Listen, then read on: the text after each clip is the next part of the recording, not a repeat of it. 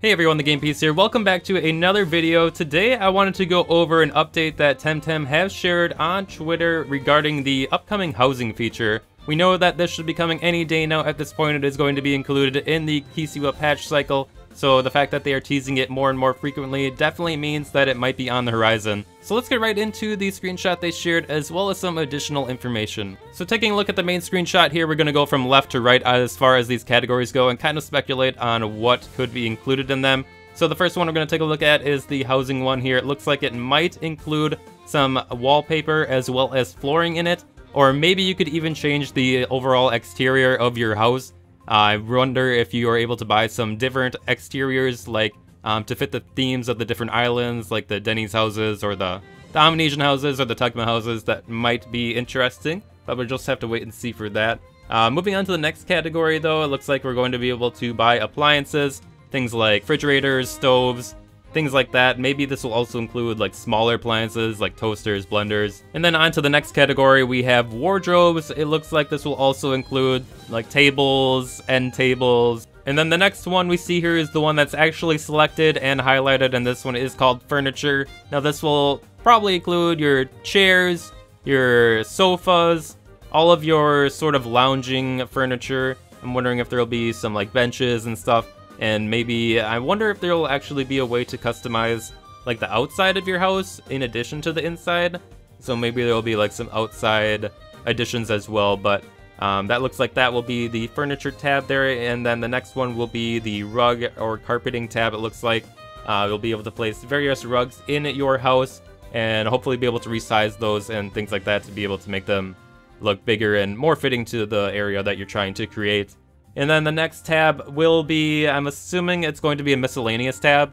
We do know that there will be like plushies that we can buy of various Temtem from the trailer. We know that there's a plushie for Pig Epic and a plushie for Saku, at least going by the trailer. So we know that those will be hopefully housing items in addition to maybe some other Temtem as well.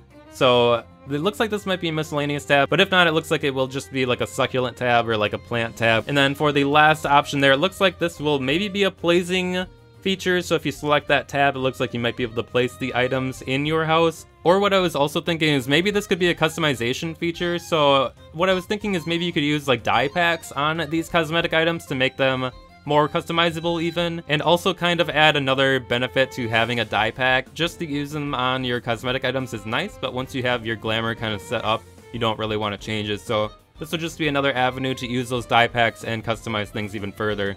So that's what I was thinking that those two options could maybe be. And then getting into the next bit of information was a question that I saw asked on Twitter that revealed a little bit more info. They asked, can you tell us if there will be any features in housing related to more than just cosmetic purposes? So basically asking if they will have any sort of like in-game benefit rather than just for looks. So they actually replied and said, for the first few iterations, housing will be cosmetic only, simply a way of flexing on people, but that sounds like in the future there will be features that will provide benefits to in-game.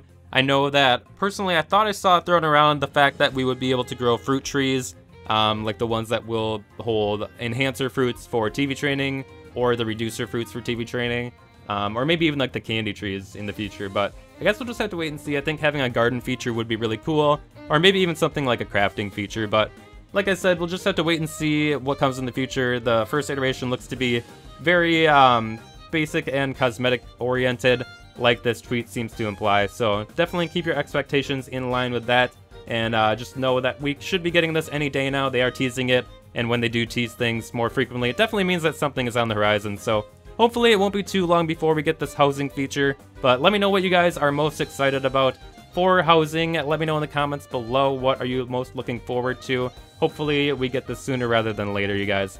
But thank you guys so much for watching. Hopefully you guys enjoyed the video. And if you did, please feel free to leave a like and subscribe for more Temtem content in the future. Thank you guys so much for watching. Hope you guys have a great weekend.